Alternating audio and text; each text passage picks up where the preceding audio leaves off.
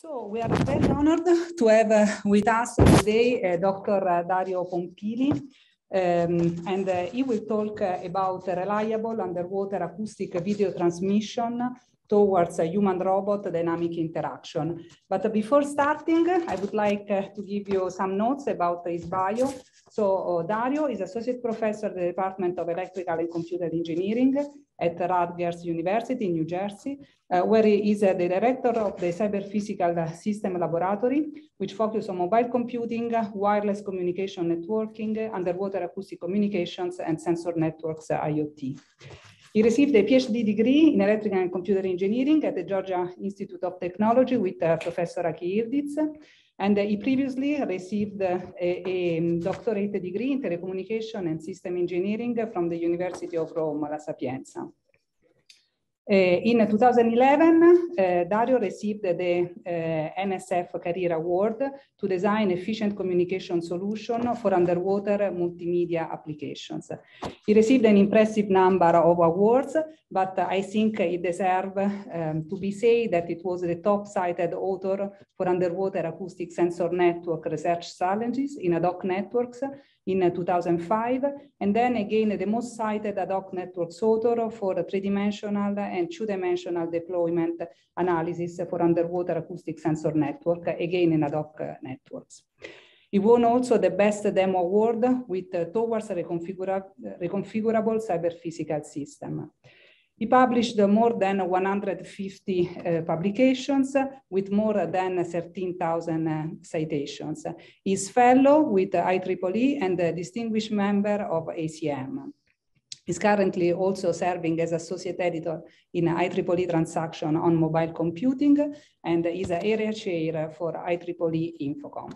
So thank you again, Dario. You can start, and also Dario told me before that he's available to receive questions also during the talk, so I suggest that you can write your question in the Q&A panel, and then okay, he's available to reply either during or at the end of the talk. Thank you. Thank you, Julia. Thank you, Enrico, for inviting me, and I'm honored to be part of this distinguished seminar organized by the Technology Innovation Institute. Yeah, my name is Dario Pompili. I'm the director of the Cyber Physical Systems Laboratory, CPS Lab, with the Department of Electrical and Computer Engineering at Rutgers, Rutgers University. We are based in New Jersey, United States. So this talk is about reliable underwater acoustic video transmission towards human-robot dynamic interactions. This is a topic I started working on, underwater communications, and in general, the use of underwater communication for underwater robotics when I did my PhD at Georgia Tech with Professor Kbps. So today we will focus mostly on the latest technology to enable reliable, persistent sensing and multimedia. So yeah, before starting, let me give you a little bit of background on where we are in terms of acoustic communication. So in the past decade, underwater communications have enabled a wide range of applications.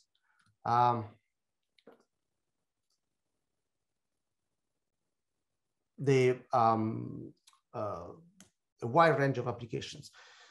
However, there are novel applications and systems such as coastal multimedia surveillance, oil pipe bridge inspection, water quality, marine pollution monitoring, video monitoring of geological, biological processes from seafloor to ARRC interface, and underwater Internet of Things that require near real-time multimedia acquisition, classification, and transmission.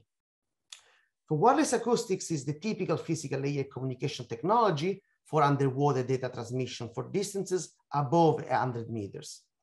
Transmitting videos wirelessly underwater using acoustic waves, however, is a very challenging task, as the underwater acoustic channel suffers from time-varying attenuation and fading, limited bandwidth, Doppler spreading, high propagation delay, and high bit error rate. So for all these reasons, state-of-the-art acoustic communication solutions are still mostly focusing on enabling delay-tolerant, low bandwidth, low data rate, scalar data transmission, or at best, low quality, low resolution multimedia streaming in the order of few tenths of kilobit per second. On the other hand, as we know, so while conventional underwater acoustic modems with their fixed hardware designs hardly meet the high data rate and flexibility needed to support video requirements for futuristic multimedia and underwater Internet of Things driven applications, novel algorithms and protocols can be implemented on reconfigurable software-defined architectures so as to perform in-network analysis and or to transmit a high volume of data to a remote node, depending on the environment and system specifications. The outline of this talk is as follows. So there will be an introduction and motivation for the need of persistent and reliable underwater communications, especially this talk will focus on acoustic communications that is the technology when the range is above 100 meters, right? And then I will focus on three main pieces of work, and then I will give references to our recent papers for further details. The first one will focus on reliable and persistent data transmission in underwater Internet of Things, mostly to transmit scalar data. Okay. The second piece of work that I will talk about in this talk will focus on SVC, so scalable video coding transmission for in-network underwater imagery analysis. The third will focus on underwater adaptive video transmission using MIMO-based software-defined acoustic modems. And then I will conclude the talk and talk a little bit about what we are currently doing and what I see the research community working on the water communication is currently working on and should work on. So as we know, so the ocean is the most unexplored environment in our Earth, right? So 70% of our Earth is covered by water, and still we know little about our underwater world, mostly because it's very challenging to monitor it, right? But it's becoming more and more important to monitor it and animals and plants underwater. There are many applications that we can think of that would require underwater communications, reliable and persistent with the use of video transmissions for a variety of services, right? Like streaming services we can think of in general, oceanographic data gathering. Pollution monitoring is becoming very important. Noise monitoring, it's also an application that is gaining traction lately because of its impact to human and animal lives. Disaster preventions and the possibility of using acoustic systems to not predict, but for early detection of seaquakes and tsunami, and to give we're talking about few minutes of warning to people when a tsunami is approaching, and many others. So what will the world look like in the future? We don't know, but we know that the level of seas are rising, and so we need to be prepared. And we know that plastic is a problem. Microplastics. Now we even talk about nanoplastics that is becoming more and more pervasive in the water that we all drink and use. Here are some recent examples of, on the left, animals and whales that have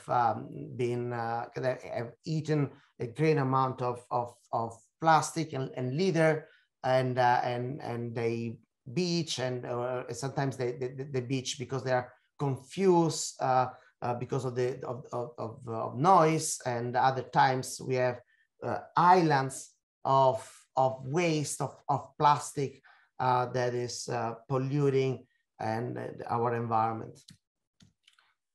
So we need to achieve real time or near real time. That depends on the definition of real time. Real time in underwater environment doesn't have to be seconds or milliseconds. It could also be hours, right? Or if it's compared to how things are done now in terms of water quality monitoring, which is taking samples and having a lab to analyze. This requires days, right? So depending on the application, the definition of time, real time is somewhat flexible, right? Other applications, as always, is multimedia coastal and tactical surveillance for a variety of aims. Undersea offshore exploration, detecting and classify plumes, oil pipe bridge inspection. This is, for example, I can give you the example in New Jersey. We have thousands of bridges. We don't have the large and bridges that New York and California have, but we have thousands of small, medium-sized bridges, all requiring continuous inspections, which is an application that is very expensive, sending a crew inspecting bridges and the pipes and the pillars, right, supporting these bridges, right? So this is something that should be automated using robots or a team of semi-autonomous robots, and I will talk more about this. Monitoring of geological and biological processes is very important, and in general, underwater Internet of Things, where we have many devices, sensing devices that can track phenomena in time and space. So in all these applications, or in many of these applications, the ability and the possibility to transmit multimedia data, so not just going beyond scalar data, is often required or in any way desirable especially for the mission critical applications, right? Sending a robot, it's not yet imaginable that a team of robots can fully autonomously complete the mission. Rather, it's more realistic, assuming that there are humans on the coast, on land, that are with expertise, for example, about bridge inspection, that need to look at what these robots are recording. At the same time, these robots, and this is one of the goals of our research in my lab, is to make these robots autonomous, or have some degrees of semi-autonomy in how they can coordinate underwater to capture videos and streaming on land. So we don't want these robots to be remotely operated by humans, because that would not scale, and also it would not scale when the number of vehicles increases, right? And so multimedia applications require high data rate for video transmission. And when I say high data rate, I mean it's in the past decade or 2 decades, underwater communications have been restricted to tens of kilobits, right? Whereas now, when we talk about multimedia, we at least need 1 order or 2 orders of magnitude higher in terms of data rate. So we're talking about going from tens of kilobits to hundreds and thousands of kilobits at least for multimedia. And then in order for multimedia applications to be enabled, we need a certain level of quality of service and quality of experience maintained as the underwater channel changes in time and space. So human-robot dynamic interactions require real-time or near real-time multimedia acquisitions and classifications. Remotely operated vehicles or vehicles with some level of autonomy are key instruments to support such interactive applications, because they can capture multimedia data from places where humans either cannot easily go or safely go, or anyway cannot go without having prohibitive costs, right? So in this scenario that we are working on, funded by the US National Science Foundation with our NETS project, we use a variety, a variety of robots. So here we see a blue ROV that is a remote operated vehicle. It's a vehicle that it comes with a tether and a remote that we have in our lab enhanced with the same autonomous capabilities, right? And then you see another vehicle, an aviator. This is here. It's a multi-medium drone that is able to fly, and this is a great advantage with respect to the underwater robots because of the ability to move fast, right, from one position to another position, plus to have a larger field of view from the air, right? But it's also a drone that is able to, well, not only go in the water, because any drone can go in the water, right? But this navigator can in fact then resurface, right? Because it's a robot designed at Rutgers to be able to transition from air to water and back, right? And so this project looks at the interactions and the coordination between different types of vehicles for the inspection of pillars of bridges, right? In this application, we can imagine two scenarios, right? So scenario one, we do data fusion at the buoy. This is a buoy that is basically collecting the raw data and videos from the different robots. And then some fusion happens at the buoy, right? The second scenario, we do in-network data fusion at the robots. Of course, there are pros and cons in these scenarios. If the bandwidth is limited, in-network data fusion would allow to do some processing locally and then transmit at the buoy information and that is more refined, right? So not the raw data, but through semantics and data fusion, some informations, and possibly by running some models, if possible, in the network, even going from informations to knowledge. That is always needed when you want to close the loop, for example, right? And allow the team of robots to decide on next steps. So near real-time water quality monitoring of physical variables is another project that we're working on. This is funded by the NSF Cyber Physical Systems Projects and Rutgers. We want to, as I mentioned, transform data from raw data to information to knowledge and be able to close the loop in order for the robots and for the robotic platforms to take optimal decisions in network. So in this project, we define a three-layer cyber physical system. Cyber physical systems are systems that have, as the word says, right, a physical part and a cyber part, right? So the physical part has to do with robots, anything that we can touch, right? So robots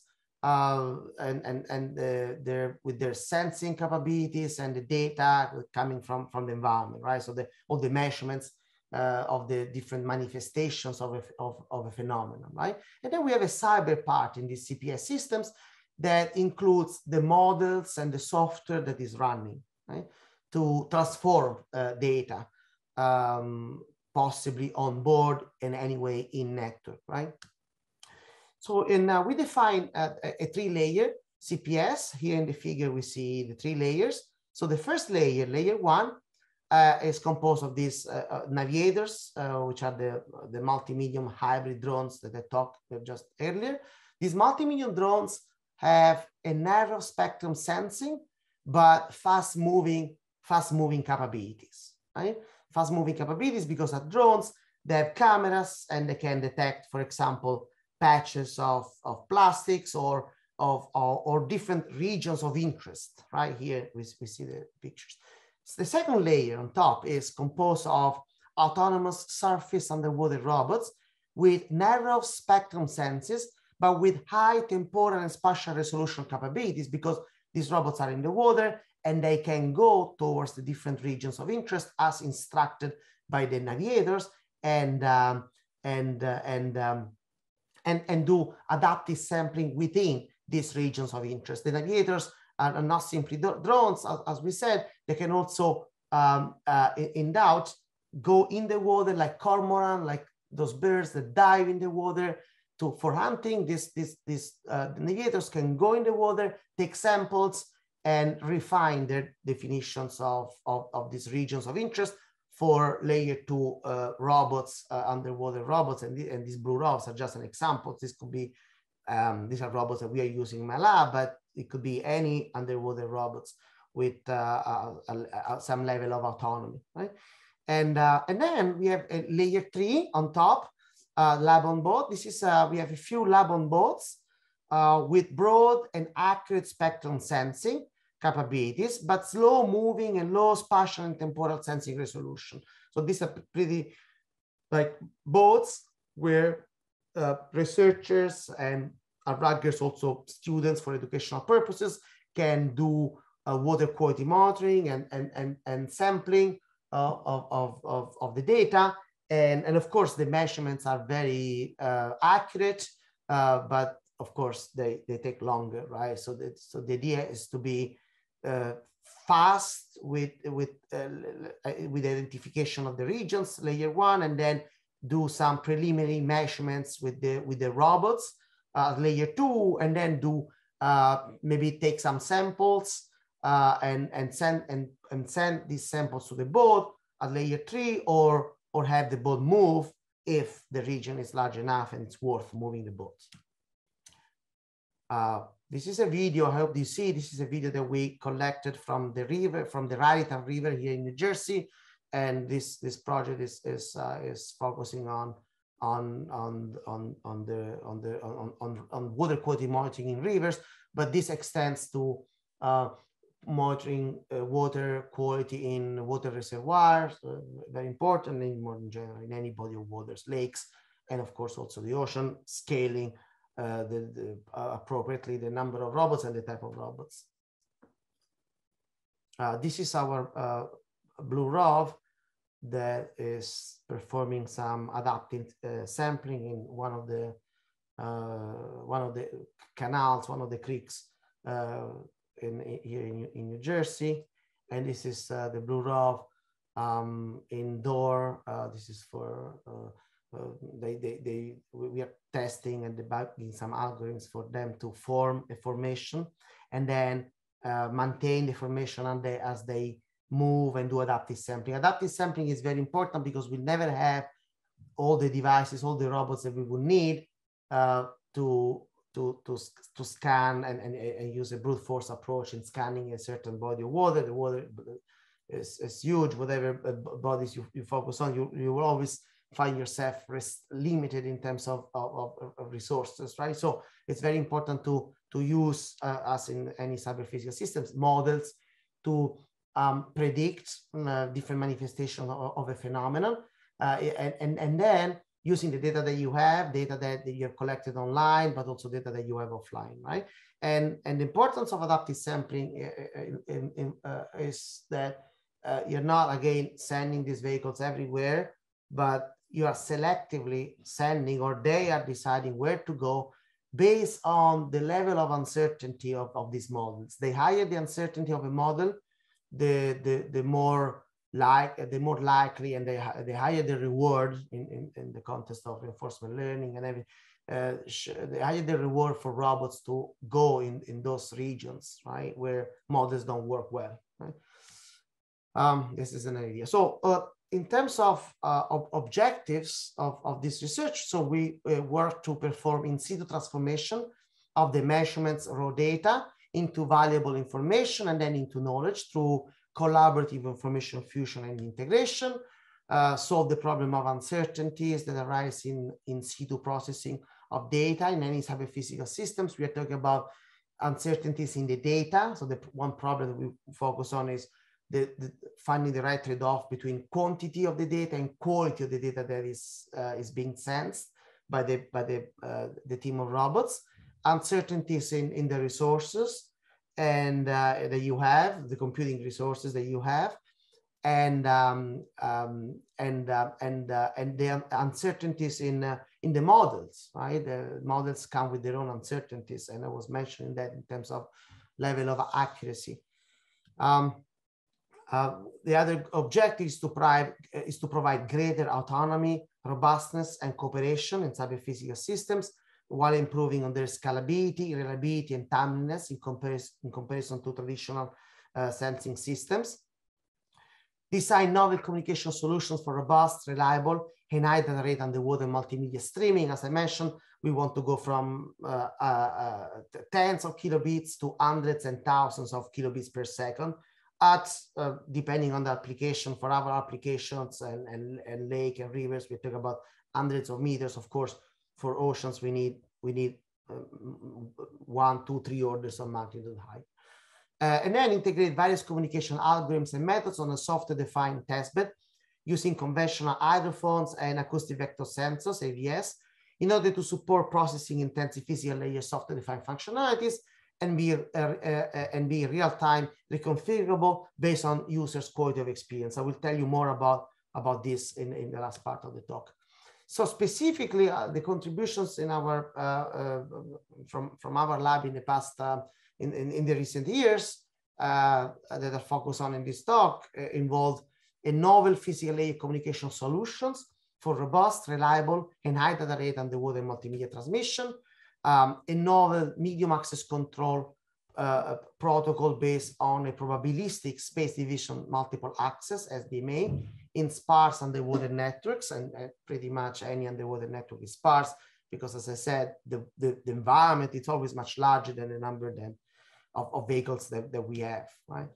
And in-network collaboration for CDMA-based reliable underwater acoustic communications, we propose an adaptive hybrid automatic repeat requests, and a novel correlation-based ARRC for reliable and persistent water quality monitoring underwater Internet of Things, and a scalable video coding based transmission for in-network imagery analysis. This is important because the quality of the channel, right? So the underwater channel state is fluctuating a lot in time. So we need to adapt when we transmit multimedia data so that we can basically transmit a lower resolutions, and there are many knobs that we can play with in using scalable video coding when the channel is not in a good state, but without compromising the quality of service and the quality of experience of users. And finally, the adaptive underwater adaptive video transmission using MEMS-based software-defined acoustic modems. So let me start with the first work, and for all these works, I'll give references to our papers. At the bottom of the slides, you'll see this is a paper with my students. SSFB is a signal space frequency beamforming for underwater acoustic video transmission. So the main idea of this work is to be able to collect multimedia information from robots, right? So the idea here is that we have a buoy, and we need to increase and go from tens to hundreds and thousands of kilobits per second. So how do we do that in an environment that is so challenged? So we propose a signal space frequency beamforming.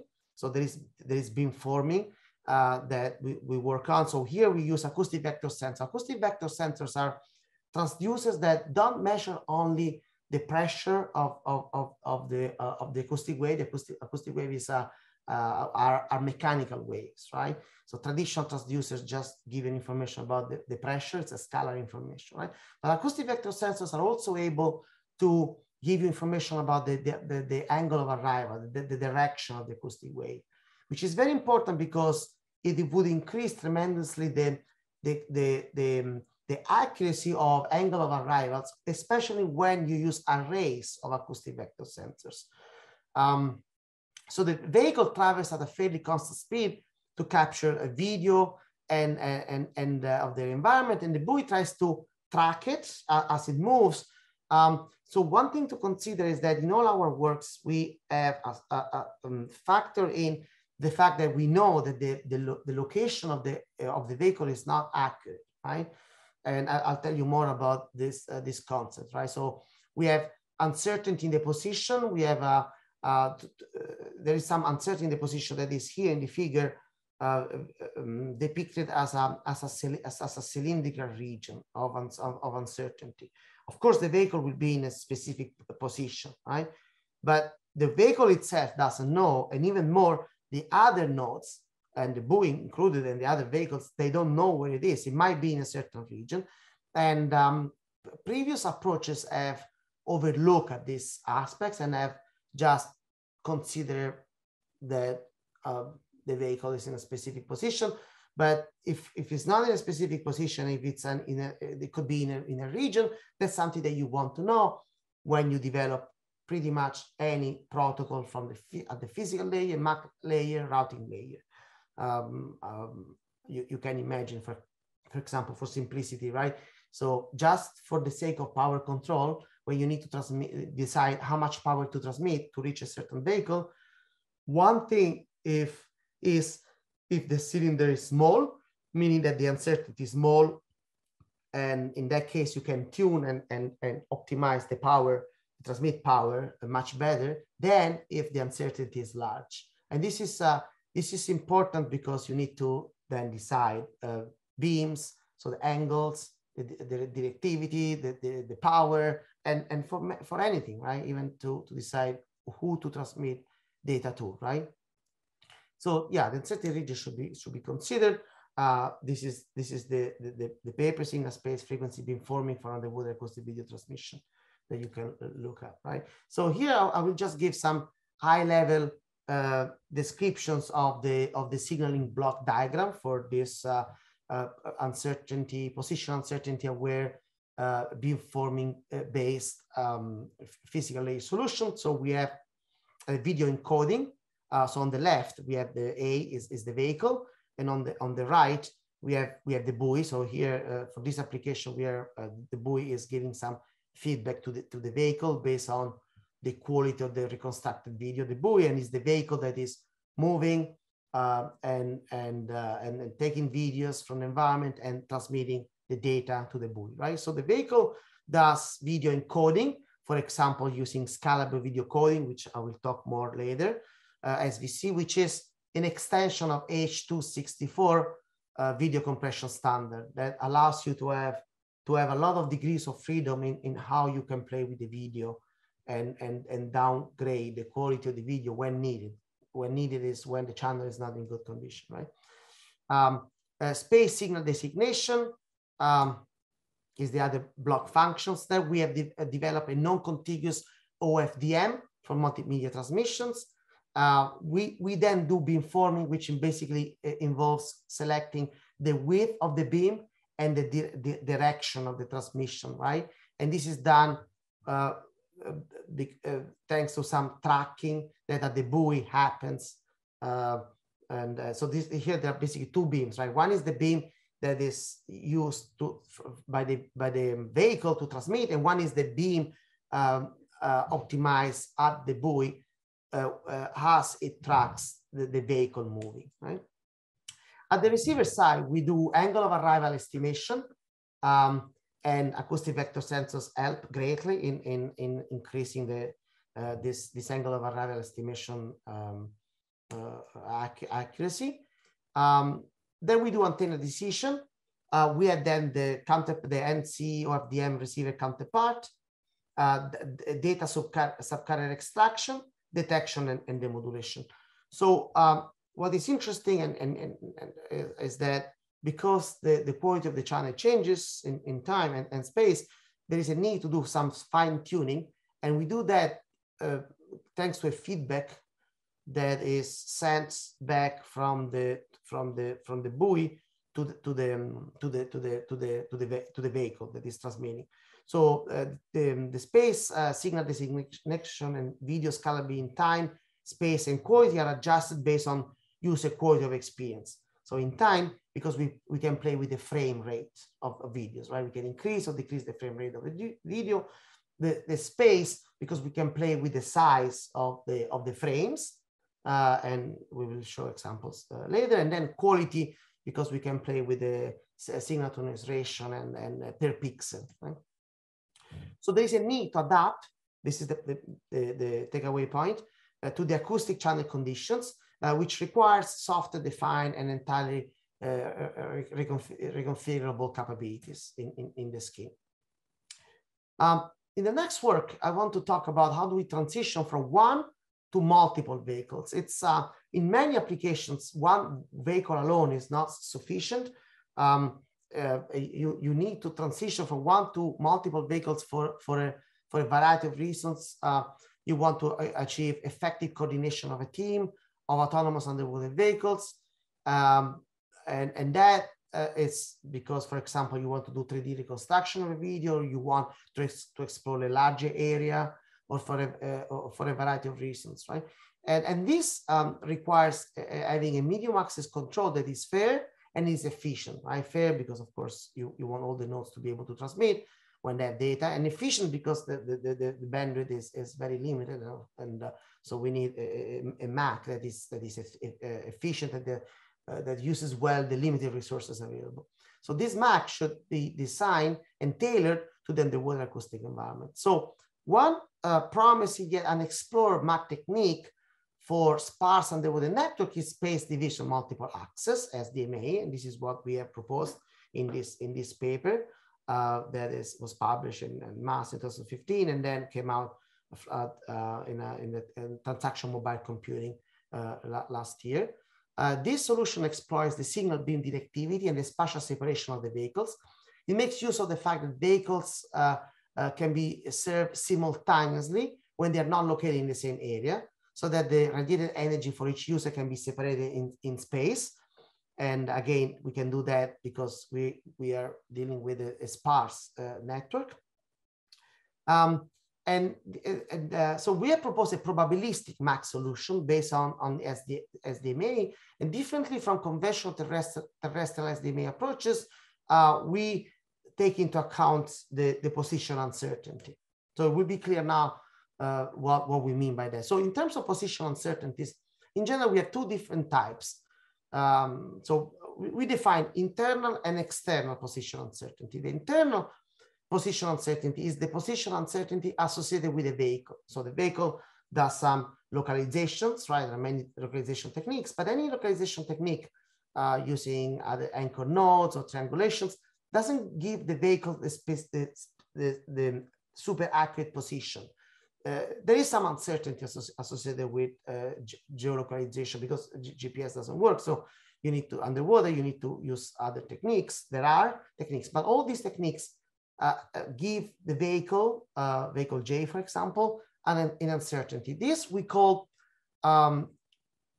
internal position uncertainty. It's the uncertainty seen by the vehicle itself. Okay, and then we have another form of uncertainty, which is the external uncertainty. This is the uncertainty seen by others. Seen by others. Now, there is a difference, and the difference is mainly because it depends on how you localize yourself underwater, if you're a vehicle, and how other vehicles or the buoy localize you, okay? In general, the external position uncertainty is larger than internal position uncertainty, but not always, because if you use some cooperation techniques, the external position uncertainty can be lower than the internal position uncertainty. But the point is that there is an uncertainty associated with the position, which means that basically you don't know where the vehicle is. The vehicle could be anywhere in a certain region with a certain distribution, with a certain probability, okay? Here, for example, we see the buoy that needs to transmit to these vehicles. Here we have vehicle J and vehicle I, and these vehicles have their own uncertainty, right? That the shape of the region depends on many different things. It depends on what you know about ocean currents and what type of localization vehicles use, right? So position uncertainty of a vehicle can be shown using a cylinder. This is what we have done.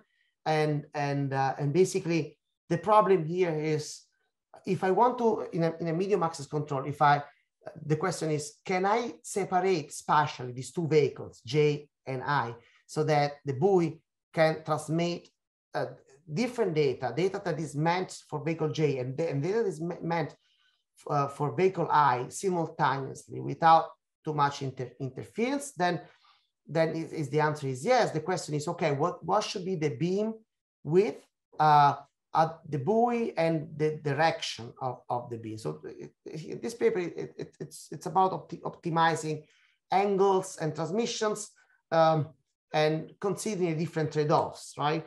So, so this slide shows what I mean by trade-offs, right? Because here we have the case in which gliders of vehicles, or gliders are propellerless autonomous vehicles, right? They just change their buoyancy, and by changing their buoyancy, they follow a sawtooth trajectory. They can go up and down in the water, and they're very energy efficient, and they can be kind of engaged in missions for weeks, as opposed to, but of course they move slowly, right? Fractions of meters per second, the horizontal velocity. But anyway, so in this slide we show that these two vehicles are not perfectly separable, and there is some statistical interference, right? There's a statistical interference area here, right? Based on the PDFs of the probabilities of where these two gliders are, right? So overlapping the uncertainty regions lead in general to a statistical acoustic interference that needs to be minimized in SDMA, in our probabilistic SDMA. So the solution of optimization problem determines the optimal values of angles. So when we talk about angles, we talk about the beam width and the beam directivity for minimum probability of interference at a tolerable miss rate.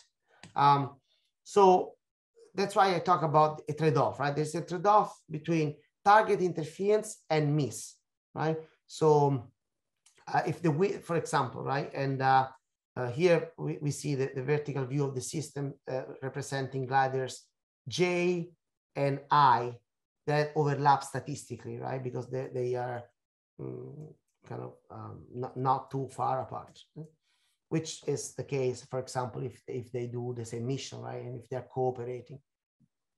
So now, what is this? Let me clarify the trade-offs, right? So smaller beam results in a better directivity and therefore a signal-to-noise ratio, but it increases the probability of missing the vehicle. By missing the vehicle, I mean not transmitting to the vehicle towards the direction of the vehicle enough power so that the SNR is above some thresholds. On the other hand, wider beam might lead to interference to other vehicles, right? And which we don't want, right? So there is a need to estimate these uncertainties and take care of this. Now let me talk about, so far we talk about tracking and vehicles and creating beams and optimizing the transmission system in terms of power and beams, right? But the other problem that I mentioned is reliability. So the underwater channel is in general very unreliable, and for some applications we want to be sure that our data is indeed reached the destination, right? So ARRQ is a conventional error control transmission technique that uses acknowledgement messages, right? We need to reduce the number of packet retransmissions as much as possible so as to increase the overall system reliability. This is especially important on the water because the bandwidth is limited, right? Retransmitting is a very inefficient way of achieving reliability. Here we're talking about link reliability, right? So link reliability. Of course, you can always have end-to-end reliability using some transport layer solutions, but underwater, when the link reliability is very low, has been shown that you want link reliability, right? So if there is any problem locally, you want to solve the problems locally. You don't want to retransmit at layer 4, right? End-to-end. You want to take care of things where the problems arise. To be faster in reacting to the problem, and also to use better the limited resources. ARRQ is when ARRQ is combined with forward error correction, FEC, to reduce the number of transmissions. ARRQ, we have in general two types. We have type 1, every retransmitted packet conveys the same information, so the error detection and FEC. This method is called chase combining. ARRQ type 2, which is more efficient, exploits incremental redundancy, IR, and retransmits extra information as a complement to the data contained in previous packets. ARRQ was proposed for the underwater environment and can improve the packet error rate in underwater acoustic networks. What we have proposed is to, in the context of MIMO, to extend hybrid ARRQ so that the retransmissions are minimized. So using a large number of antenna in a multiple input, multiple output configuration, where we have multiple transmitting elements at the transmitting buoys. Here we have the transmitting buoy with a pole and multiple transmitting elements, right, underwater. And possibly we also have multiple receiving elements at the ROVs. Acoustic vector sensors are pretty small. We have put them in many different arrays configurations, right? So you can think of linear or better circular arrays configurations. And using combining ARRQ with MIMO brings forward opportunities for increased system reliability and spectral efficiency. So on the left here, we have the conventional ARRQ type 2, where, for example, here we see that 6 packets are transmitted, and we send ARRCs for packet 1 and packet 2. But then if there is an error for packet 3 at the receiver, then a NAC is sent, which involves the need for retransmission of the FEC associated with packet 3, right? So you don't transmit the entire packet, you transmit the FEC, the forward correction control information associated with packet 3. Same happens with 6. And an FEC of 6 is transmitted, right? And then at the receiver, with the information of packet 3, right? We have errors, but we store that packet, right? That data. And on top of that, FEC, the new FEC, combining FEC with the original packet should allow the receiver to correct the errors of packet 3. Otherwise, a new FEC needs to be requested, right? But here we see this is the conventional ARRQ type 2.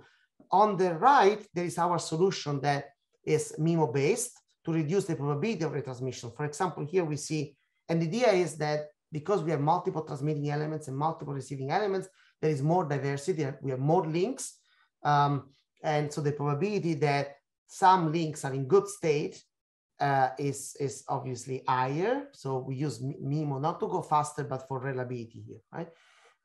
So here, for example, specifically, you see that 6 is still problematic, right? Because packet 6 requires, we send a NAC, right? And because all these packet 6 are corrupted, right? So we need a new information associated with packet 6. But for example, for packet 3, you see that some of these packets are corrupted, but there is one, thanks to MIMO, that is received, which allows the receiver to decode 3 without the need for retransmission. So more details can be seen in this VUVNet paper, which was the best paper runner-up at VUVNet in 2015.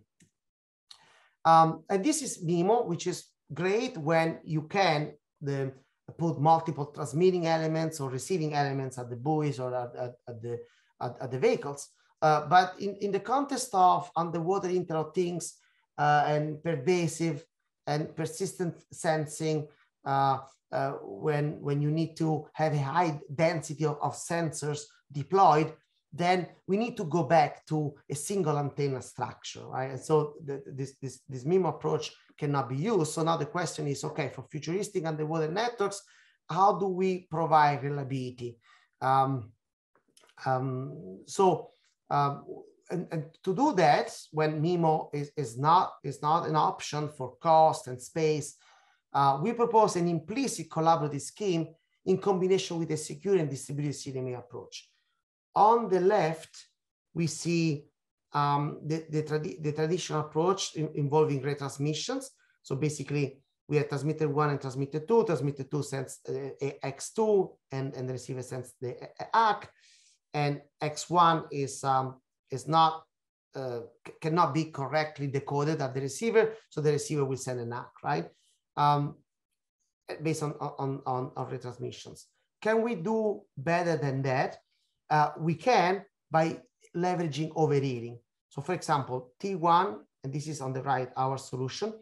X1 is assumed to be corrupted because of the channel. So the channel from T1 to the receiver is in a bad state. So the receiver R is not able to correctly decode the data X1 from T1, but T3 is overhearing. So got this packet from T1, and it's possible that, sorry, not T3, T2, but also T3, but in this example, it's T2 is overheating T1, the transmission. T2, when T2 transmits X2, and it knows that receiver R has sent an ARRC, we don't need T1 to retransmit, because if it all depends on the coherence time of the channel. It's possible that the coherence time is larger than the timeout and so for T1, right? So it's possible that if T1 retransmitted the FEC associated with X1, it's possible that the channel would, his own channel from 1 to R would be still in a bad state. But it's possible that other nodes in his neighborhood, for example, T2, have a better channel. So when T2 is transmitting, now opportunistically, T2 can also transmit the FEC associated with X1. So this is a way to have collaboration towards reliability within a neighborhood of this. And again, the assumption here is that the overheating is possible because the scenario is for sensing, and so we have a high density of sensors. So to summarize, we take advantage of the shared wireless medium, a transmitting node with low quality communication links, piggybacks implicitly on its neighbors when protecting its data. So our solution dynamically finds the optimal trade-off among these objectives: high network reliability and throughput by allocating appropriate share of system resources to different nodes, latency problem alleviation caused by the conventional ARRQ retransmission strategy, simultaneous transmissions on the available bandwidth via easily and locally generated CDMA chaotic codes, and low energy consumption via efficient output power allocation.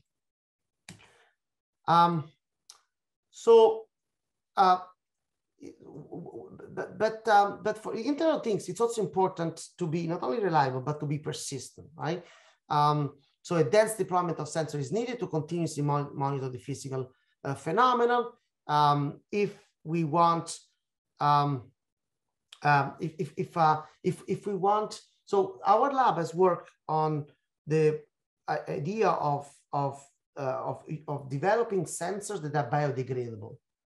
So underneath the traditional digital sensor network composed of devices that can be retrieved, we have thought of using many sensors, very cheap, very low power, that are disposable and biodegradable. This is achieved using electronics that is not based on silicon.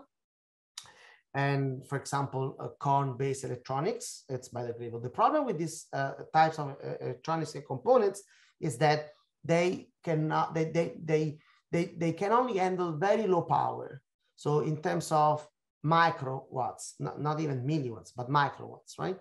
On the other hand, when you have a dense network of sensors, the practical observation is that sensor measurements are highly correlated in space and time. And this is something that can be leveraged. And we have proposed a reliable coding communication technique to consider, to exploit this correlation in space and time. This is the figure that I was, the novel sensing architecture that I was talking to you about for real-time persistent underwater monitoring. So on top, we have the traditional wireless sensor network composed of digital nodes. Underneath, so these are the buoys, but we can also have sensors that are the traditional digital sensing nodes. And then underneath, we add what we call the analog biodegradable substrate of sensors that are not to be retrieved. They just, for example, they're they drift in a river, and they are biodegradable, and they can only be used for the certain amount of time, hours or days, and then they biodegrade. They need to use very, very low power. So we have developed an analog joint source channel coding technique based on the channel mapping that is based on FET transistors, field effect transistors for encoding. So the key idea, I don't have time to describe all the details. There are many papers from my lab on this topic, but the main idea is that we need to be very power efficient, we said there, right? Microwatts. It's the power that we can handle these sensors. Otherwise, because they're using these biodegradable electronics, they would deteriorate and they would not work. So what we do is, instead of transmitting, for example, here we have two measurements, right? For each sensor, we measure, for example, temperature, salinity, could be anything, right? Instead of, so the key idea is to do everything in the analog domain, okay? Transmission, coding, and sensing, it's all done in the analog domain. 70% of the energy in a digital sensor node is consumed by analog digital converters, right? So we want to get rid of ADCs and do everything in the analog domain instead of transmitting temperature and salinity, two pieces of measurements, right? Two measurements, right? What these analog biodegradable sensors do is to project this sensing source point X, right, which is the coordinates of VS and VT. We project this onto the analog joint source channel coding map point in green, and then what we transmit is this one piece of information, not two in this example, right? The bold line is what we transmit. So the pattern is known at the transmitter and at the receiver. The receiver receives one piece of information, not two, and basically can reconstruct VT and VS with some small errors on the VT measurements, okay? And we have realized the analog circuit in the lab, and we have shown feasibility of this idea. So this is the part on the analog biodegradable substrate. We also said that there are many of such sensors, and then we have buoys or base stations or cluster heads that collect the data. Because of the correlation in time and space from the environment, there is still correlation of data at these buoys. We have imagined to have a fusion center or a drone that is flying and is intermittently using some delay-tolerant communication interacting with these buoys. And then we had designed, and I don't have time to explain all the details of the protocol, some solutions, some specific solutions that allow the transmission of data from these digital surface buoys to the fusion center, to the drone, to be very efficient, considering the fact that some of the data is still correlated in time and space, data across these buoys, because the time and space correlation came from the environment, right?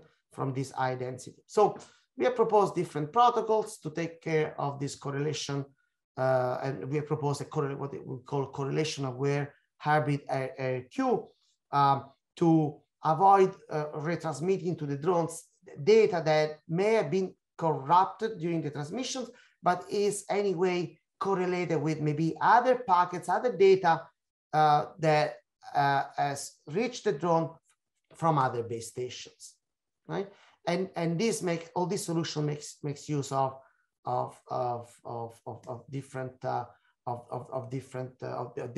techniques, right?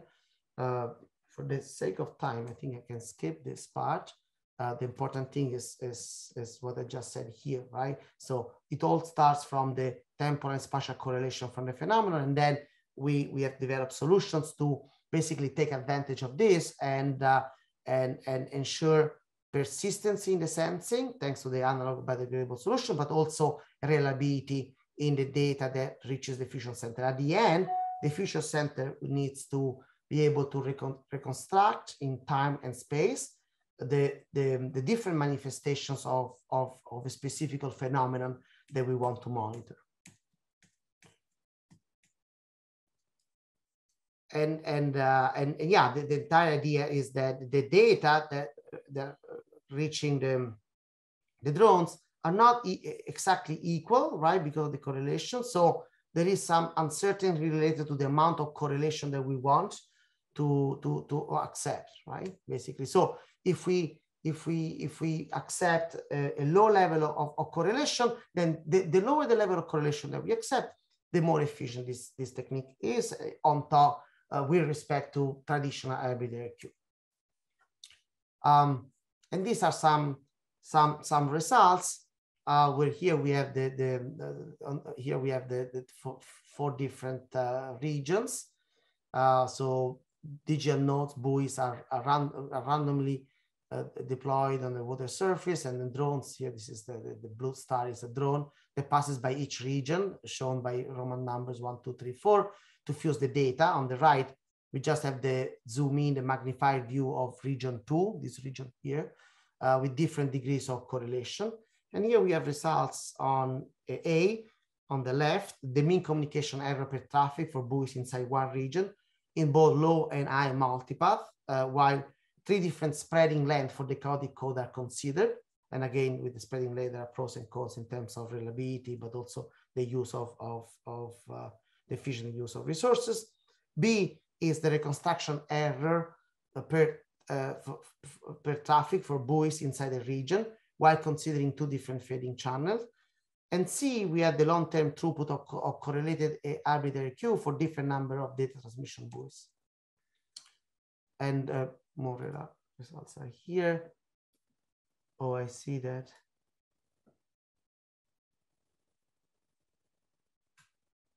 Okay, so I have here some questions, and I may be able to. This is a question from Professor Akil. It's the first question is for multimedia. You need higher data capabilities of devices. What is the data rate you can achieve with your solutions experiments at the data rates to obtain high quality data? So this is for multimedia, right? So our goal for our application, which is bridge inspections, is we are targeting, I would say, not high quality video. I will show some videos here, and we are talking about hundreds of kilobits up to 1 megabit per second. So we are still talking about not very high quality. This is a step to go from scalar to some video. Yeah, so this is hundreds hundreds of kilobits, 1 megabit per second. So it's pretty. That's why we need to use SVC to play with the resolution, to play with the size of the video and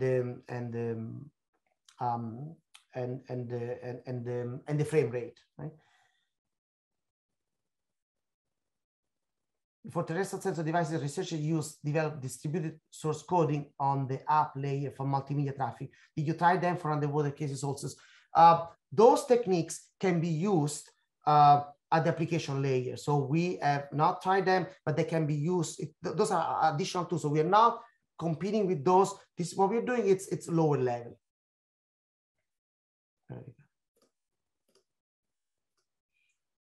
And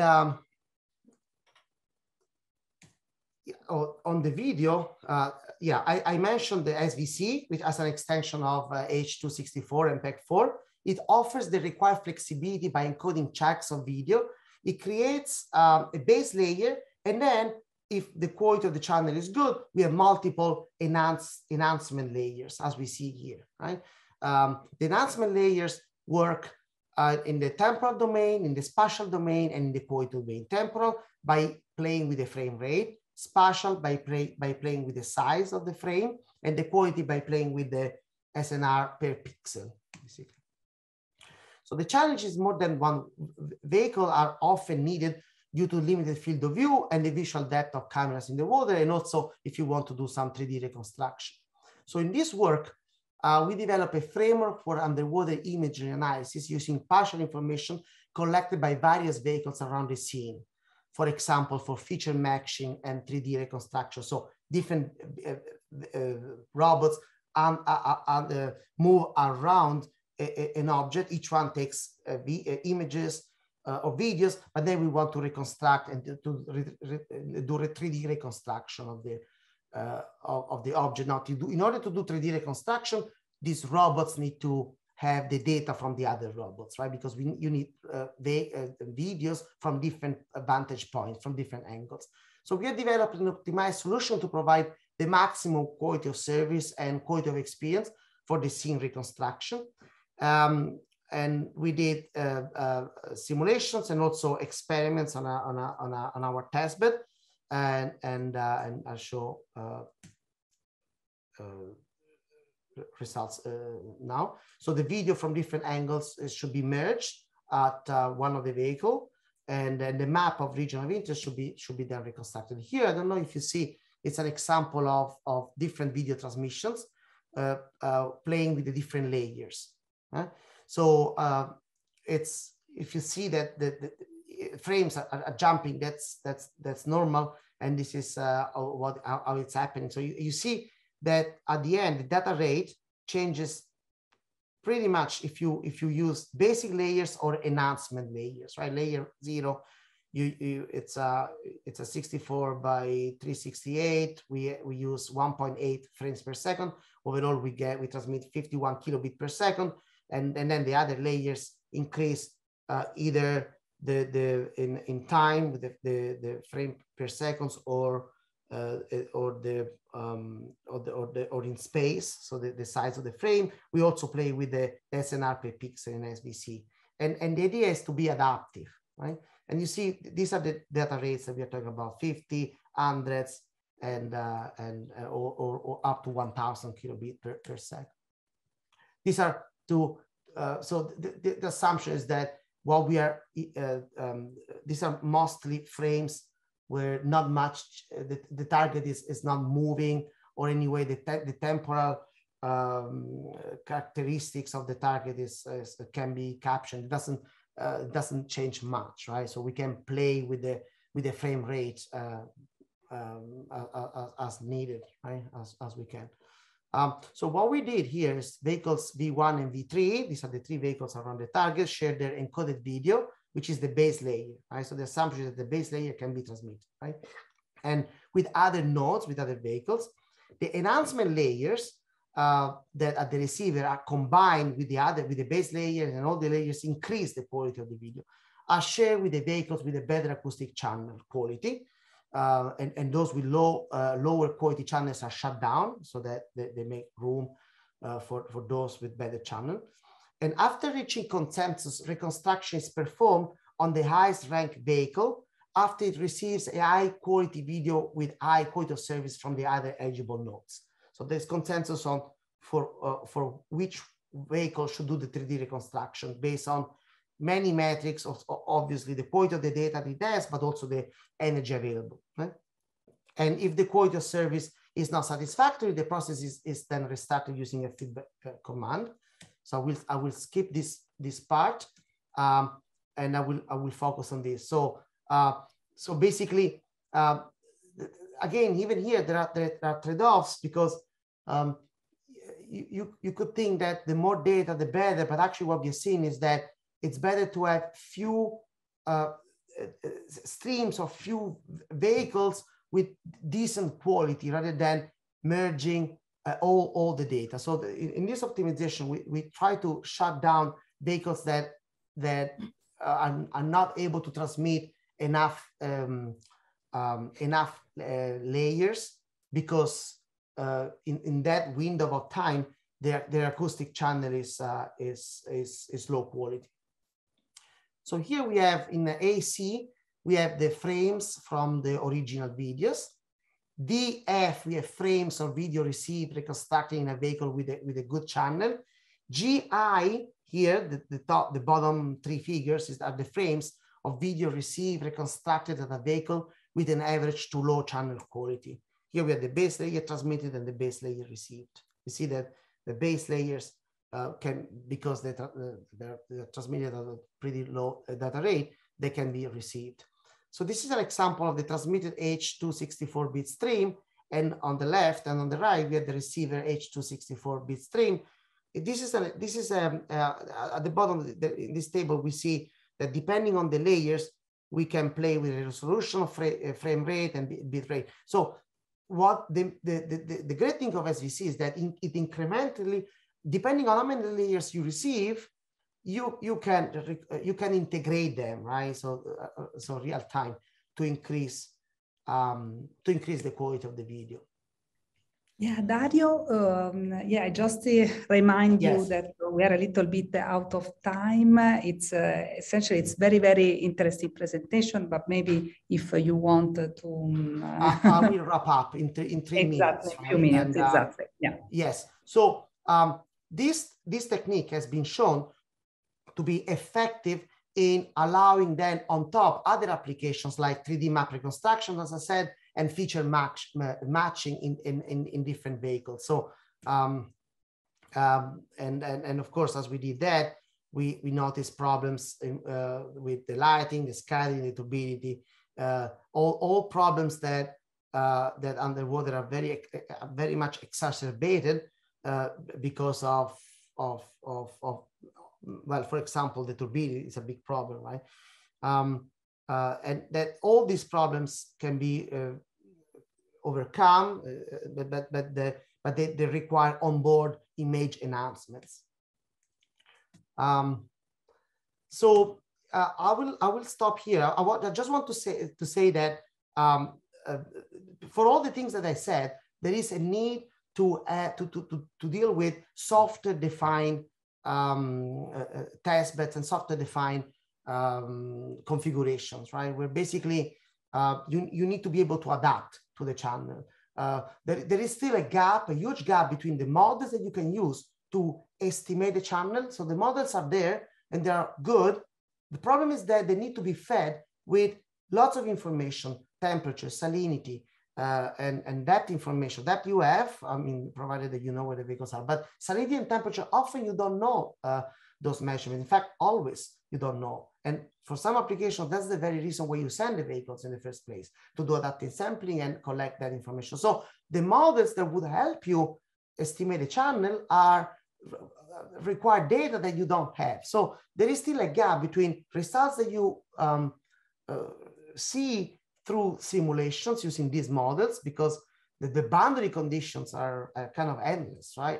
And results that you see from experiments. So basically, we have this test bed that uses software-defined modems the goal is to be adaptive, right? To have adaptive solutions, to close the loop, real time, in situ, and depending on how things go, right?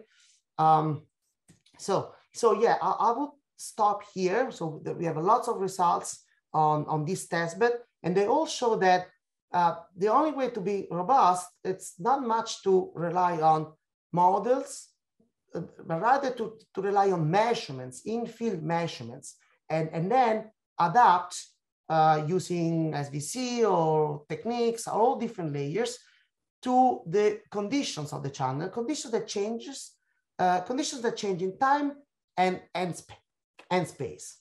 So yeah, I would stop here just to conclude. So I pointed to the different papers. For details, you can refer the audience to these papers. We presented different pieces of work, an acoustic vector sensors based physical layer solution that we call signal space frequency beamforming. Then we for link to link, I mean point to point physical layer link optimization. Then we proposed a probabilistic medium access control solution based on space division multiple access for sparse underwater networks. Then we talk about the collaborative strategy for a CDMA based underwater hybrid ARRC that makes the most of overreading to minimize the retransmissions of AVSs. Then we talk about the multi-point correlation aware hybrid ARRC that leverages the redundancy in the spatial and temporal correlations of measuring phenomena in the context of persistence and reliable sensing of an environment using those biodegradable analog sensors underneath the traditional digital sensor network. Then we talk about a protocol for underwater imagery analysis using scalable coded video for multicasting and in-network to allow in-network coordination. And then finally, briefly presented the MIMO-based framework for our experiments on scalable video coding. And I would say I will stop here. I imagine that in the coming decade, more and more, we'll see an integration between communication techniques and the use of these communication techniques underwater to enable distributed robotics and enable in-network coordination of vehicles engage in missions or coordination of sub-teams engage in missions. So yeah, let me stop here. Thank you all. And sorry for having taken a little bit longer than the 1 hour that I was targeting to. I acknowledge NSF and Rutgers and my department for all the funding in the past years on this research. And now I will be able. So I've been monitoring the charts. I think I've addressed a couple of questions, but I'm open now to questions. Either I guess people can unmute themselves or I'm monitoring the chart. Yeah. Yeah, thank you so much, Dario. It was extremely interesting with so many concepts that we can explore much more. I think a lot of people also is very interested from the audience because I know most of them. Yeah, so there is definitely there is a lot of space also for collaborations. Many of these topics matches also our interest essentially. So it was an extremely interesting presentation. I see already a first question. Actually, it's more a request. If you could share your presentation, and there is also the email address okay, of this person that maybe we can copy somewhere. Yes, yeah. I can copy on an email. Yeah. Yeah. Definitely. So Julia, is it something that you are? So are you planning to? So is it something that? So do you have the recording or do I have the recording? No, the recording will be available on a YouTube channel in few days. Okay. So for this, essentially, we don't have any problem. Very good. Exactly. So. Okay, yeah, for Faredin, so essentially in this moment I have troubles to copy your email address, but you can write to me, right? And I will ask the presentation, I will send you the YouTube link also, okay? We can do in this way. Yeah. Okay, great. Any other question from the audience? I was very curious also about the encoding and decoding technique that you use. Do you have some specific technique like convolutional neural networks or other kind of techniques? Yeah, I can say a little bit more about this.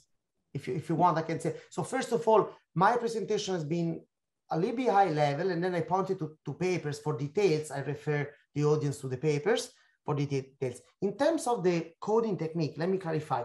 So that's a coding technique that was proposed by Shannon in the digital domain. Okay, so the joint source channel coding technique was proposed in 1947 by Shannon in one of his seminal papers. Right. So our contribution was to use it in the analog world for these analog biodegradable sensors that are great, but they only handle microwatts level of power. Yeah. So the idea was to get rid of the digital part entirely, right? And to get rid of any processing that is done in the digital part at the lowest layer, right? Of these analog sensors, and to just allow them to do compression and transmission all in the analog domain. And I have several papers on this technique. We have had several designs for this analog joint source channel coding. And the last design has been shown to use only 70 microwatts. 70 microwatts. And this is it's compressing in the example that I show using the rectangular mapping 2 to 1 from two pieces of information. You basically transmit only one. But we have a journal paper that does an N-to-1 compression, when N can be 3, 4, 5. Okay, and this is very effective when you have very limited bandwidth, and when the temporal correlation of the phenomenon is high. If the phenomenon is not changing much in time, you can compress it a lot, because you can then reconstruct at the receiver. And we did an analog implementation of analog channel coding. And the other thing that we did, the latest design, that the reason why it's so efficient is because we only use one FET to do the mapping at the transmitter. By using some, so the mapping that I show is, for simplicity, is the rectangular mapping proposed by Shannon. But if you use the FED current voltage curve, the characteristic curve of the transistor, you can use that characteristic curve as the map. And so basically you can use FET to do the projections that I was talking about and the transmission, and getting rid entirely of the need of using any digital component. All is done in the analog component, in the analog world. And by doing that, we can save 70% of the energy, because we don't use ADCs, basically.